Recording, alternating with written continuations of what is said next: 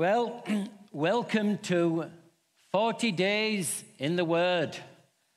Today we officially start 40 days in the Word. So I'm hoping that you really kind of lean into this and take advantage of every opportunity, because what I've found in life is that if you don't grab it while it's there, it just can end up being one of those things that you're going to do and never get round to doing. And you know, I know I'm not alone in that so often we have our to-do list, we have things that we want to do, but unless we actually spend some, you know, we actually give it the time, it's in our diary, it's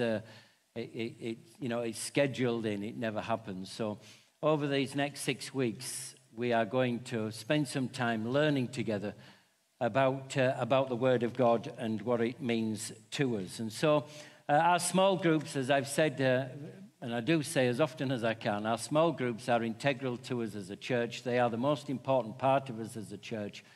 And so being part of a small group is what really, really matters to us. Thank you. I left it on my desk, so I'm not very organized, am I? And so our small groups are really important to us. And that's where you can build friendships. That's where we're able to do some of those things that we talked about last week. Can you remember which one it was that affects in our small groups where we can live that out? Yes? See if you can remember them. Yes? The first one was to listen, to receive the Word of God by listening to it, wasn't it? Then it was to use our eyes to read the Word of God, wasn't it? And then it was to research using our hands and mouth, wasn't it? So in other words, your hands, because you've got to write it down, what you're learning, and of course through your mouth, because we discuss it in our small groups. Is that all right? Yes. And the fourth one, can you remember what that was to reflect and remember with your mind.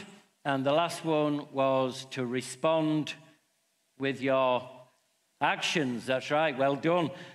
So it is important for us to be in a small group, because without it, we're not going to have that opportunity to discuss what God is saying to us. And I just believe that that's so important to us. Well, tomorrow you should receive your first devotional, and from that we will commence. Yes, and of course for some of you, maybe you meet on a Monday Connect group. Can I just say, though, on Connect groups, for those of you that meet on Monday, this is probably the month where you really need to change the night that you're on, because you've got 3 bank holidays. And what I find is rather, for those that have them on a Monday, is that they regularly miss their small group meeting because there's a bank holiday on. So that would be good to change, particularly for this one, yes? If you're able to change the night, just because we always have 2 in May anyway, don't we? Have the first Monday in May and the last one, but of course we've got the King's coronation this time as well. So it's you're never going to go to your Connect group if you're on a Monday. Don't say that, because then everybody else will be on a Monday going, we get more holidays. But let me just say that the Bible is the most read book in history. There is no book that can come anywhere near as close to the Bible for being read. It is the best-selling book in history.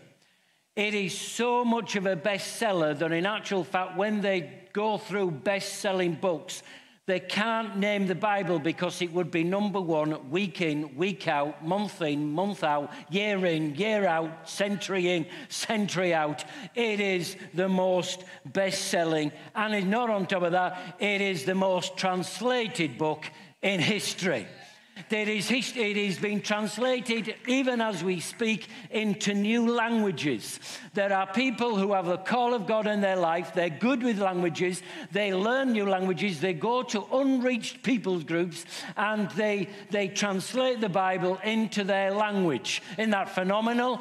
And so, in other words, the Bible changes history. It is a phenomenal book on that. But we need to understand that it is not just a phenomenal book in terms of the records that it has broken.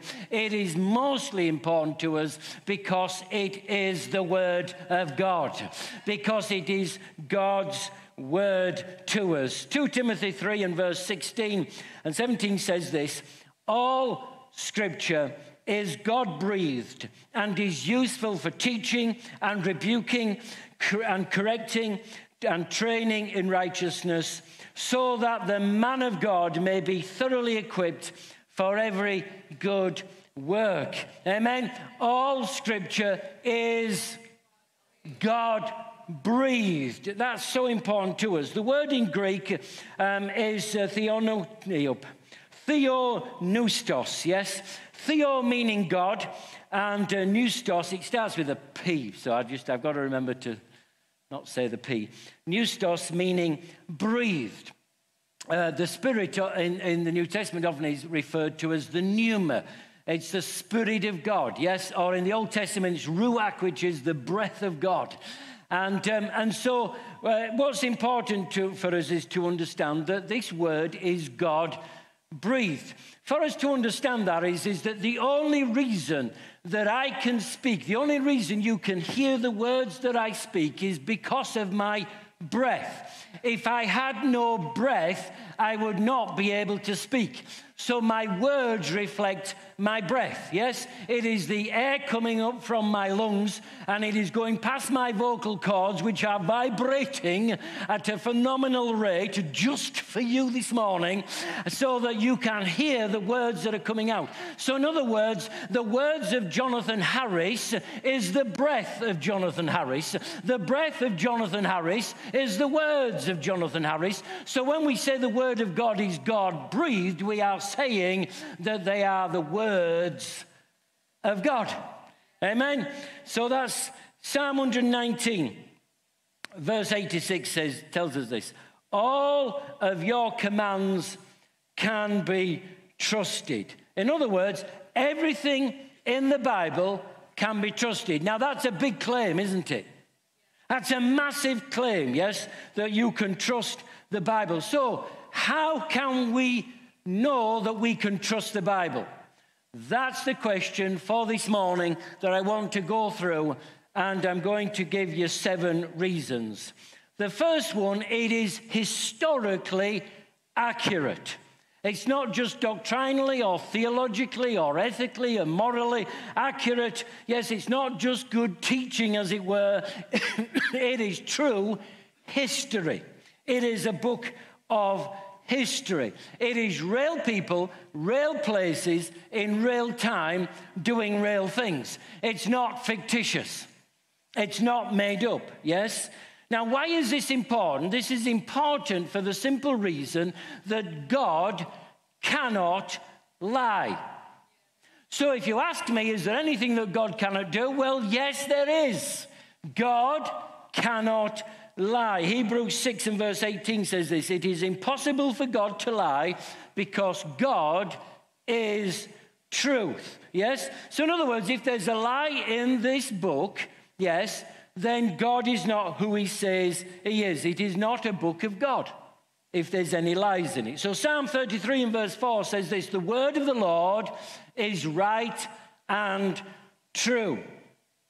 It's not only true about salvation, it's true about history, yes? And so one of the ways that we can test whether something is good history is through eyewitness accounts. That's what historians look at. They say, okay, did this person do that? Were they there at the time when it happened? Did they see it with their own eyes? or did they hear someone else tell them about it? And sometimes we are taking history from something where it's 3 or 4 stages down the line before history is documented. And sometimes it's history that we understand as history, and we would not probably query as history, but can be thousands of years before it was actually recorded. Where with the Bible, it is primarily a book of eyewitness accounts. It's about the people that were there, that saw it, that wrote it down. Yes, Moses was there when the Red Sea split. Joshua was there when the walls fell down of Jericho. The disciples were there in the upper room when they saw Jesus resurrected from the dead. They weren't just hearing about it, they saw it. Matthew was there and he wrote it down. John was there and he wrote it down. Peter was there and he told Mark, and Mark wrote it down. Amen? So this is how... I'll put my glasses on. Might slow me down. Luke, as we can see, he talked to all of them, and including Jesus' mother, and he wrote it down. So we have eyewitnesses' accounts of the actual events as they happened. And I believe this is so important. Now, of course, there are some people who just say, well, the Bible might have been written down, but it's not very accurate. I want to tell you it's one of the most accurate books around, yes, that has ever been done, because of the care and the attention that is given to the copying of the texts. It's unbelievable. If you're on Alpha, you will see some of that done by a world expert on this. But the Old Testament copyists, the scribes who would write these scrolls out, they would do it like a photocopy. They would do it letter by letter. In fact, there was a long list of rules that they had to keep in order for a copy to be validified, yes? In other words, each copy would have a select number of columns. Them numbers would have a certain length that they had, either 48 to 60 in length. It would always be exact number of 30 letters wide, and so they could always check it out. It had to be copied letter by letter, not word by word, so there was no mistakes on that one. So in other words, if they knew how many letters of the alphabet were in each book, they would write it down. So let's say, for example, the first letter, Aleph, they would say, okay, they know there's 1,633 in this book, so they would count them as their 1,633. If they came to 1,634, they threw it away. So it was always known. In fact, they used to know the middle letter of the first 5 books of the Bible. They would know the middle letter of the Old Testament. They would count forward and they would count backward from that letter. And if it didn't come exactly as they said it would, they would throw it away and start again. Now, is that not motivation to get it right in the first place? Yes, maybe. Yes. Now, we can see this accuracy through the finding of the Dead Sea Scrolls. The very famous are the Dead Sea Scrolls. They were written about 100 years before Jesus, and they included copies of all the Old Testament books except Esther. The earliest copies we had before this discovery were 900 years before Christ. 900 years after Christ. In other words, there was a 1,000-year gap. Now, let me ask you, how much change do you think in those 1,000 years of copying and copying and copying would you expect there to be in some of the manuscripts? Well, I want to tell you that the errors that they were found was to be a maximum of 5% in that. And that was mainly all the spelling of names. Another proof is in archaeology. Another proof is in archaeology. Archaeology has proved again and again that the people and the places in the Bible are accurate. You can go find these places now. We've dug them up. The Areopagus, where Paul was, the theater in Athens, the pool of Siloam, where the blind man was healed. Portions of Herod's temple are there. The book of Acts is all about historical accuracy. It's written by Luke, who is a historian and a doctor. He talks about 54 cities in 39 countries and 9 different islands. It is completely historical. Historians at times have thought the Bible wasn't true because they didn't believe what was written there. They thought, no, that didn't happen, that couldn't be. So, for example, for a long time, they said there's been no such guy as Solomon, because if this guy Solomon existed, then he must have had camels, he wouldn't have had horses. And so this was what they said for many, many years. Until, of course, there was the discovery of Megiddo, and they discovered one of Solomon's chariot cities with 1,000 of stables for horses. So again, the Bible was proved right. Or what about the example of the Empire of Hittites, which they talked about, said there was nowhere else but in the Bible was it ever referred to. Yeah, in the early 1900s, Professor Hugo Winkler discovered at Bogaskor 10,000 clay tablets of the capital of the Hittites. And now I want to say, now everyone believes in the Hittites.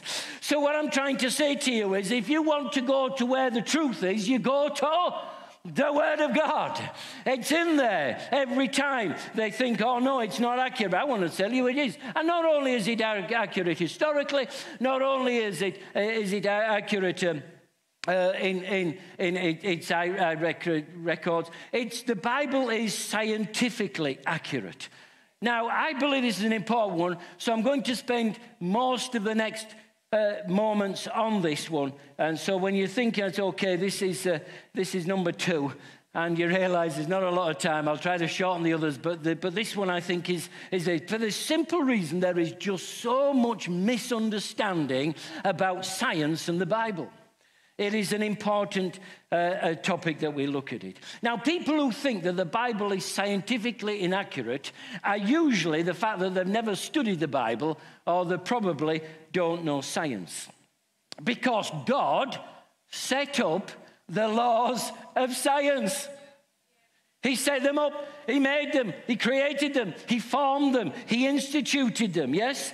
Now, of course, the Bible isn't given to be a scientific textbook. You don't study the Bible to build a rocket, yes, but it doesn't use scientific language. But the Bible never gives bad science. Not once in 1,600 years. In fact, it's always ahead of science. There are things in the Bible that have only been discovered in the last 100, 200, or 300 years ago. Johann Kepler, famous mathematician and astrologer, said, science is simply thinking God's thoughts after him. In other words, God established the laws of physics, of biology, of mathematics, and then we discover them. You see, the Bible can be trusted because it is scientifically accurate. It's accurate because God created those laws, and truth never changes. Yes, but science is always changing. Yes, things that we thought were good for us before, now we know causes cancer. There were things that they said was good for a pregnant woman that they now say stay away from. Science constantly changes. In fact, in Paris, in the Louvre, I can't pronounce French, so I need a French person to say the name of the art museum. It is a famous art museum and library, and one section has 3.5 miles of obsolete science books. 3.5 miles of obsolete. Why? Because you know when you do your science in school, and then if you went back to it, you'd find it's changed. In other words, there's not an obsolete science book is a waste of time. It's no good to us, is it? Because stuff that they thought was scientifically fact 1,500 years ago was disproven 1,000 years ago, or 700 years ago, 500 years, or whatever. In fact, some of the things that we thought 10 years ago have changed today. So there's constantly science is changing. And so we need to understand that.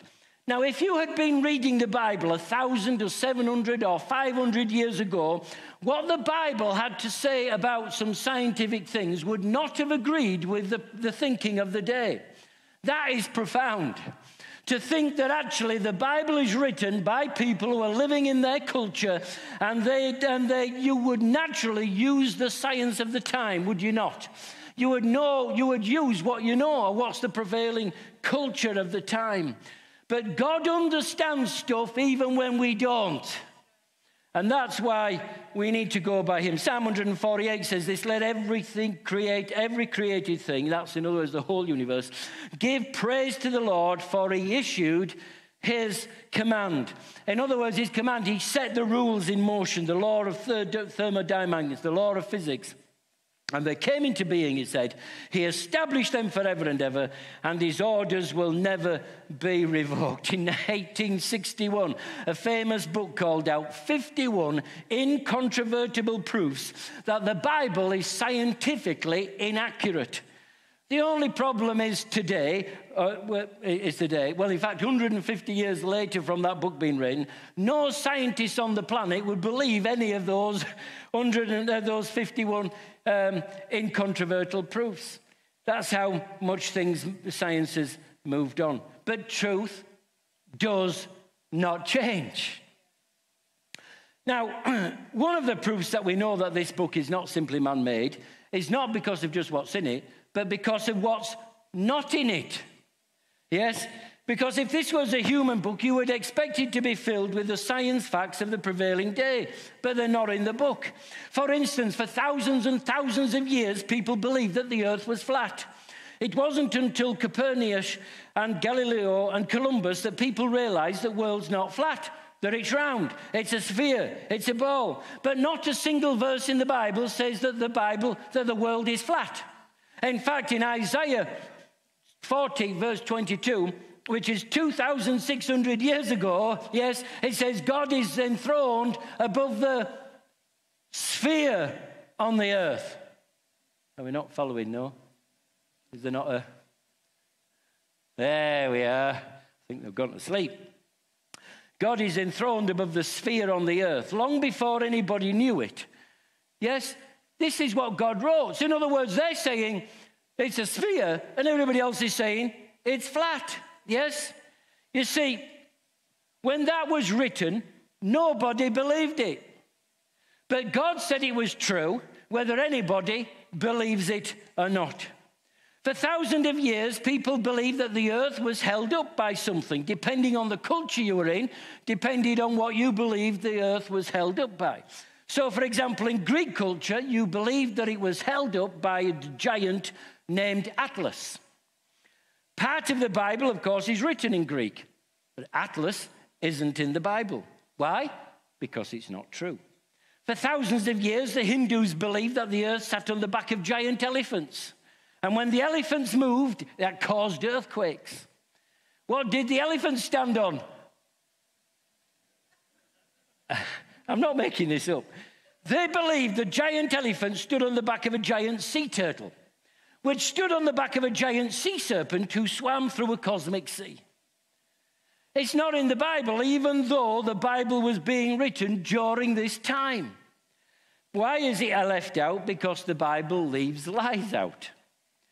The Bible tells us that Moses was skilled and schooled in all of the wisdom of the ancient Egyptians. Yes, he was adopted as the son of Pharaoh's daughter. He knew with the best. I mean, they were brilliant, the Egyptians. They were absolutely unbelievable at their time. They were flat out brilliant. They built pyramids. They were masters of architecture, at engineering and astronomy. But they were dead wrong at what held the earth up. Because ancient Egyptians believed that the earth was held up by 5 pillars. Yet not once in Scripture do you find the earth is held up by 5 pillars. Why?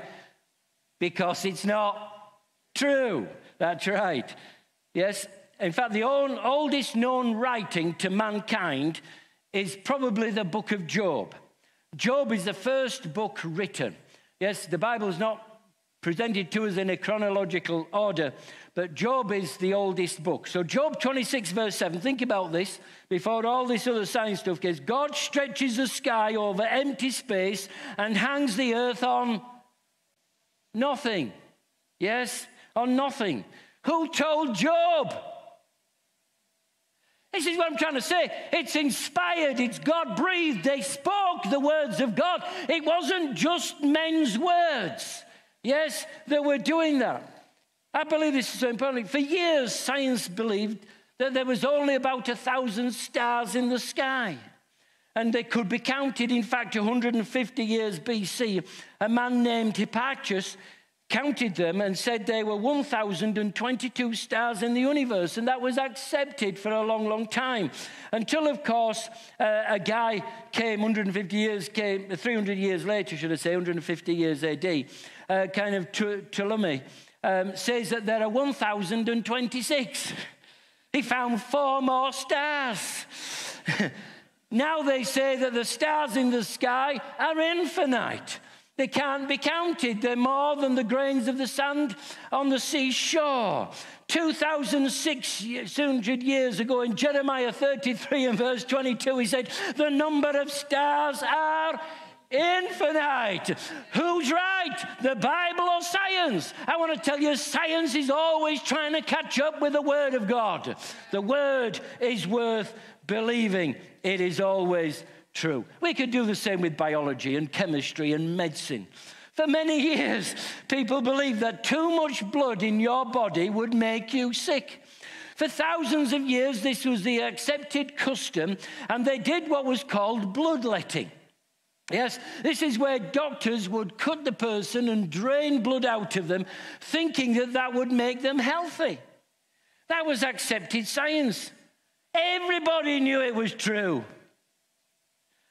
It was because of Hippocrates that this came. But for 2,000 years, they believed that all illness came from 4 bodily fluids: yellow bile, black bile, red blood, or blue phlegm.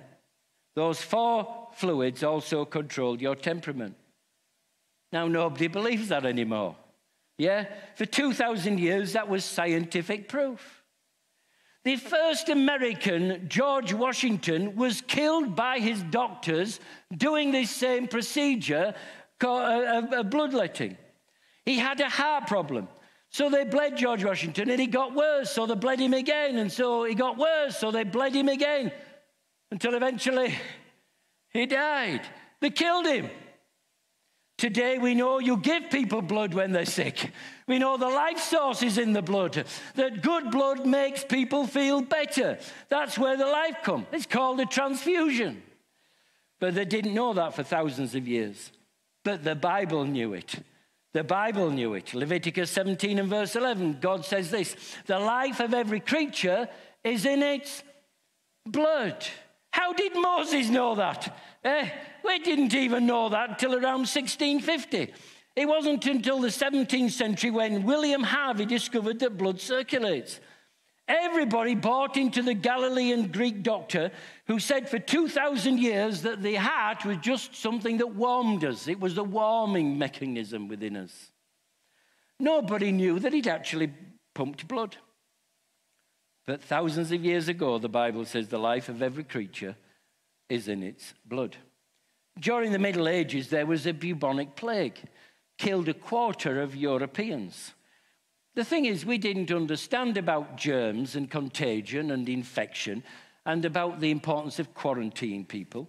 So sick people with the bubonic plague were sleeping next to people who were healthy, and then they were catching it because it was infectious. But they should have read the Bible. Because if they'd read the Bible, they would have known in Leviticus 13 and verse 4, it says, put an infected person in quarantine for 7 days. Thousands of years before we knew what germs were, they were already saying, you're infected, you go out the camp for 7 days so you don't infect anybody else. And then if they came back and they were still infected, guess what they did? Sent them back for another 7 days. So in other words, he's understanding nobody understood quarantine. But I want to tell you that the Bible, when it does talk about things, is always accurate. It is always ahead of science. And the reason for that is what's spoken in Proverbs 13, verse 5. Every word of God is flawless. Amen. Yes, mine aren't, yours aren't, but every word of God is flawless. Psalm 12, verse 6 says this: the words of the Lord are flawless, like silver refined in a furnace of clay and purified 7 times. Now, unfortunately, my mouth gets into gear before my mind is engaged and knows what it's going on. And so I say stupid things, and we all do. But God doesn't. God never says one single word that's wrong. He can't say a wrong word. It's in him to be constantly right. Yes? So we know that we can trust the Bible because it is historically accurate, it is archaeologically confirms it, and it is scientifically accurate. And we know we can trust the Bible because it is prophetically accurate. What does that mean? It means that the predictions in the Bible about something that's going to happen at a certain point in time to someone or to a people or wherever, that they predicted ahead of time, they come true. That's what predictions and prophecy means. And so the Bible is filled with thousands of prophecies. Thousands of them, yes. It's not just a one-off, oh, we got one and we got it right. Do you know what I mean? Or we got a dozen and we got it right. Yes, it's not. Many have already been fulfilled of these prophecies. And yeah, I'm sure you book after book of these things that are being fulfilled exactly as God said there would be.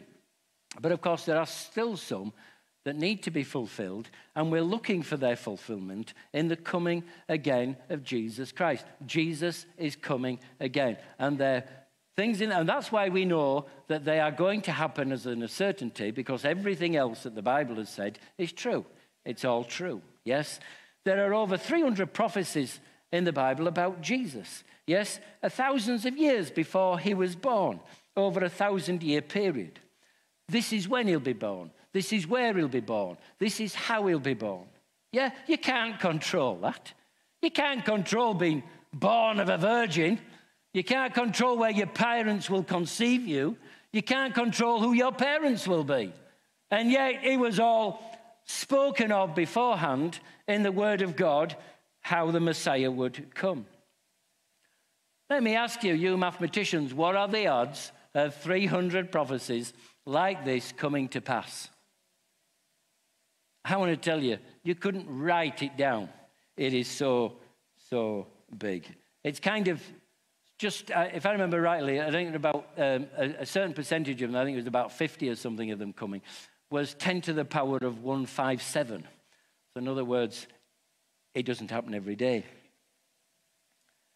And so you've got 1,000 years before Jesus came and died on the cross, David, in one of his Psalms, describes what death by crucifixion is like.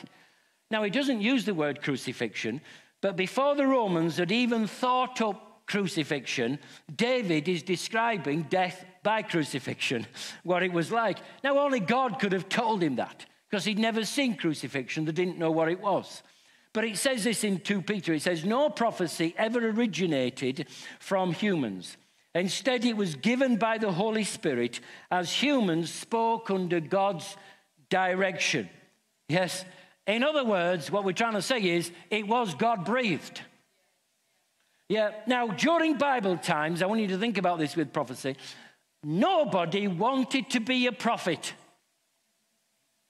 Now, let me explain the reason for that is because we get lots of people wanting to be prophets these days, and we get them, and you kind of think, oh, you know, for many of them, you just kind of think to yourself, I wish that they would not say what they're going to say, because you can guarantee most of what they say is not going to come to pass for many of them. There are prophets, there are false prophets, and there are non-prophets.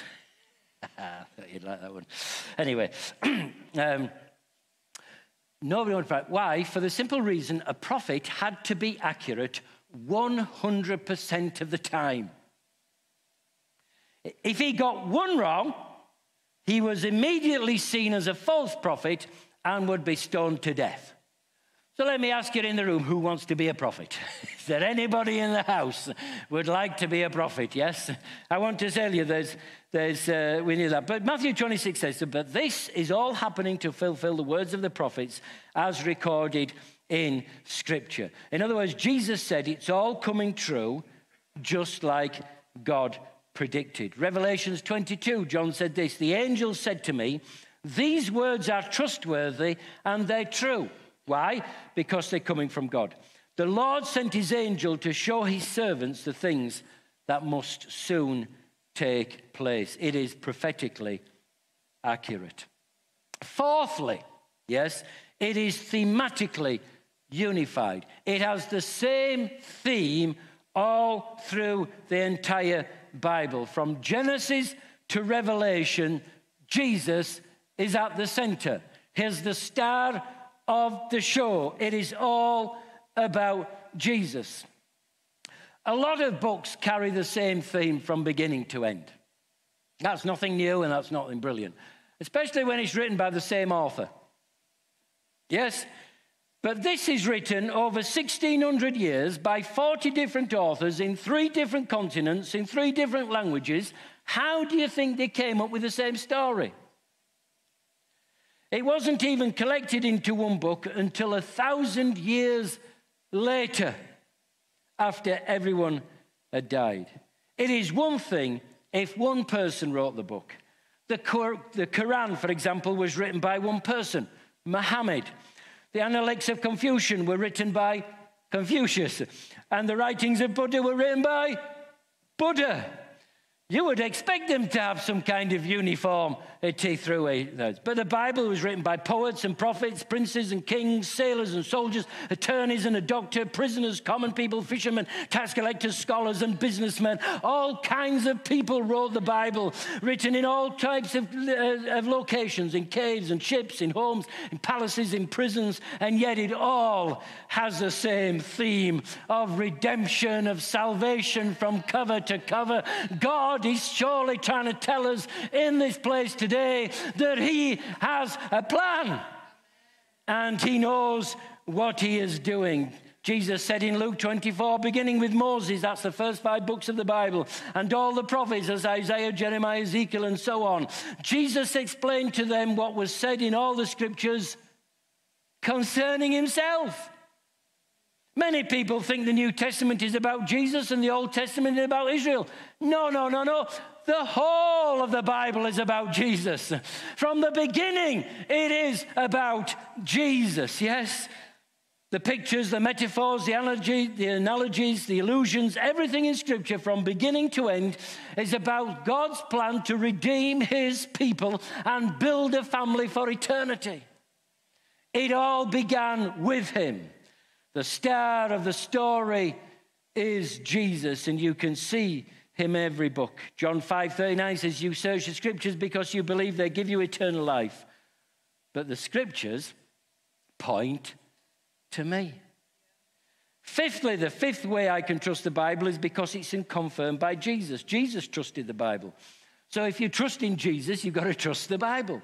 Jesus proclaimed the Bible as a unique book above all others. Matthew 5:18 says, I tell you the truth, until heaven and earth disappear, not the smallest letter, not the least stroke of a pen will disappear from the law until everything is accomplished. John 10:35, Jesus said, Scripture is always truth. So Jesus proclaimed that. He said it's life-changing, is the word of God. Luke 11:28, Jesus said this, blessed rather are those who hear the word of God and obey it. Not read it like poetry, not read it like a history book, not read it like it's just some stories, but read it like it's true and obey it because God wrote it. Jesus believed in the prophets. He talked about Daniel and Noah in the flood. He talked about Adam and Eve. He spoke about the tragedy of Sodom and Gomorrah, and he spoke about Jonah. What I find interesting is the most disputed people that are disputed in the Bible are these guys, Noah, Adam and Eve, Sodom and Gomorrah, Jonah, are the most disputed stories in the Bible. But Jesus believed them. Augustine said this, if in the Bible you believe what you like and you don't believe what you don't like, it's not the Bible you trust, but yourself. And the 6th reason that you can trust the Bible as the absolute word of God is it has survived all attacks. That makes it an unusual book. The Bible is the most despised book in history, the most derided book in history, the most denied book, the most disputed, the most dissected, the most debated, the most outlawed, the most destroyed, and the most banned book in all of history. And yet millions of people have died because they will not give up the book. Yes, it is still today illegal in many countries around the world. You can't take a Bible into North Korea. You will get killed for it. And the Bible has been under attack every century. And yet it is still the most read, the most published, the most translated, and the best-selling book in the world. The Bible is the greatest single source of music. The Bible is the greatest single source of art. It is the single greatest source of architecture throughout history. We speak the English language because of the King James Version. Because that was written, we speak, and that's how we spoke the language. Matthew 24 and verse 35 says this, heaven and earth will pass away, but my words will never pass away. I want to tell you, it's the only thing on the planet that is going to last forever. And all of us, of course, who have given our life to Jesus. I think it is interesting, Voltaire, the famous French philosopher, he was a brilliant man, but he was an atheist. And he declared, and he wrote lots of tracts trying to disprove the Bible and that it was a waste of time and it was wrong and this, that, and the other. I want to tell you, 50 years after his death, the very place where he printed tracts to dispute the Bible, it was used to print the Bible. Yes, the Bible Society took it on for nearly 100 years, the French Bible Society. They sold Bibles out of his house. It's now a museum. You see, people have forgotten about Voltaire, but they've not forgotten about God's Bible. Heaven and earth will pass away, but my word will never pass away. The grass withers and the flowers fail, says Peter. Temporary stuff wilts. Today's news is worthless tomorrow. I don't read last week's newspaper. The temporary stuff doesn't last. The grass withers and the flowers fail, but the word of God stands forever. Isn't that fantastic? You know, sometimes people say, well, you know, I'm not sure whether or not I believe this stuff, but it is important that we take our time to actually look at it. Seventhly, it has, and I think this is one that's the most exciting, it has transforming power. Nothing can change a life like the Bible. It's changed your life, it's changed my life. Tens of thousands, in fact, millions of people throughout the earth, their lives have been changed because of the Bible. I've seen flat-out drunks, irresponsible addicts get their life clean and sober because they start reading the Bible. I've seen the most self-centered, narcissistic men who abuse and misuse women and would rip off anybody to make themselves feel better. Read the Bible, have their lives transformed, and become godly husbands, wonderful dads, and upstanding citizens in the community. You can't change human behavior by laws.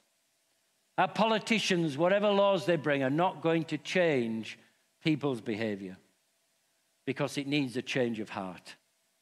And the Bible changes our heart. And that's what really matters, is changing our heart. God has got to change our heart. And so John 8 says this, if you continue in my word, then you are my disciples indeed, and you shall know the truth, and the truth shall make you free. I don't know, but many secular universities around the world have that part, the second half of the verse, printed up somewhere on their buildings. Yes, the truth will make you free. But of course, they ignore God, ignore the Bible, and they forget the first part of the verse, which says, if you continue in my word, you will know the truth, and the truth will set you free. There's a continuing in his word. I want to guarantee you this book will never lie to you. Yeah, even if you don't like what's in it, even if you don't agree with it, even if it hurts and you feel uncomfortable, I want to tell you it is the Bible, and it is the Holy Bible for a reason. Let me ask you, do you believe everything that you read online? Do you believe everything that you read in the newspapers? Do you believe everything that's on TV and the news on TV? Depends which channel, you get a different slant, don't you? Why do we spend so much time reading, watching, looking, listening to things that are going to be of no use tomorrow, that are not feeding our souls, that are not life-changing, when we have the life-changing, transforming, imperishable seed of the Word of God that we can take every day, that can nourish us and nourish our mind, nourish our heart, nourish our spirit, nourish every part of us? The most important question that we can ask in our life is, what is going to be the ultimate authority in our life? Who are we going to listen to? Who has authority? Is it you that has the ultimate authority in your life? Is it someone else? Is it your parents? Is it your friends? Is it your sister? Or is it God? You have to decide whether it's the Word or the world. You see, the reason why people don't accept the Word of God is because they want to be boss. For those of you that maybe still want to be boss in your life, let me ask you, how's it going? Because things aren't going well when you're the boss. But when you put God as the center, it changes everything. It changes your life. It changes your perspective. Because you've got to get this book into you. You've got to get the Word of God, because it is God-breathed. It has a purpose for your life. It explains your purpose for life. It unpacks your purpose for life. You can't know your identity. You can't know who you are. You can't know how you fit into the cosmic plan of God until you start to read the Word of God. Romans 12 says, do not conform any longer to the pattern of this world. In other words, the way it thinks, the way its world views happens, you know. This whole thing now, the critical theory stuff that's coming in, that's giving us some weird stuff now. But be transformed by the renewing of your mind. You can either be a conformist or a transformist. The choice is yours. Are you going to conform to the world, conform to what other people want you to be, or are you going to be transformed by the Word of God? You see, God's plan for your life, it says there, then you will be able to test and approve what God's will is, his good, pleasing, and perfect will. God's plan for your life is good, it's perfect, and it's pleasing. But you're only going to know that as you read the Word of God. Amen.